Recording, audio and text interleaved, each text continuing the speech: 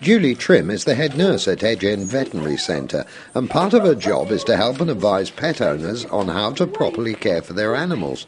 So just how well do the people Julie meets look after their pets?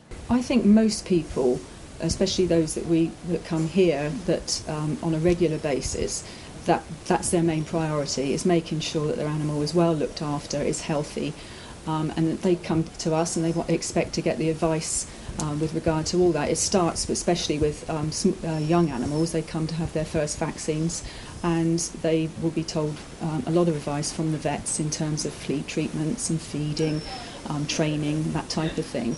And then they will come to nurse clinics and they get help and guidance in that way.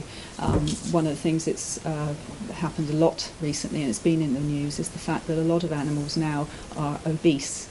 And I think it's probably that we overlove our animals and feed them a little bit too much. So we've had we run weight clinics here, and just recently we had a very large flat-coated retriever that was a rescue. He came very, very overweight, and it took us sort of about 10 months, but we managed to get him down to a goal weight, and he was one of 12 that won an award from Royal Canin. And it's nice because you build up a rapport with the client, and so I think, yeah, it's a good part of veterinary practice to educate and guide the clients to help them look after their pets.